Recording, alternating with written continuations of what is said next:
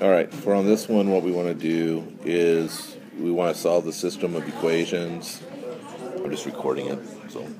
So we want to solve the system of equations. So what I'm going to do, since y has already been solved, I'm just going to do it by substitution.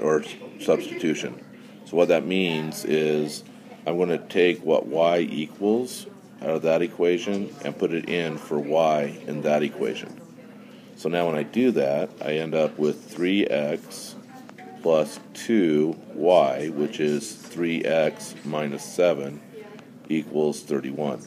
So the good thing about this is now I have one equation and I only have one variable, the x's. So that's nice. I can solve that. There's no way I can solve two equations or two variables at the same time and get an answer. So I need one equation with one variable, and that's what we accomplished right here.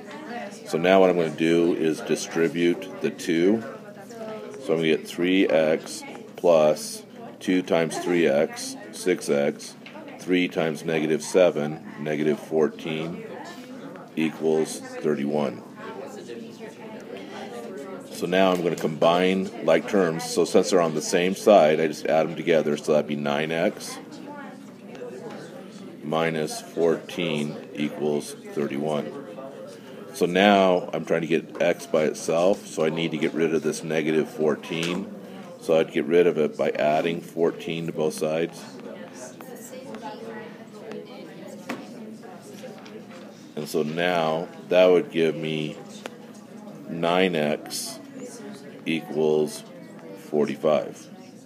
Divide both sides by 9, trying to get x by itself. So x would equal 5. So now that I know what x equals, I come back up here to this equation, plug in x, and find out what y equals. So y is going to equal 3 times 5 minus 7. So 15 minus 7 would be 8. So y equals 8. Now to check it, I'm going to go back to this other equation and plug in both numbers. So 3 times x, which is 5, plus 2 times y, which is 8, better be 31. So 3 times 5, 15, 2 times 8, 16, and 15 plus 16 is 31. So I know, therefore, that I did it right. So I'm going to write my answer now as an ordered pair, x first, and then y. And that is my final answer.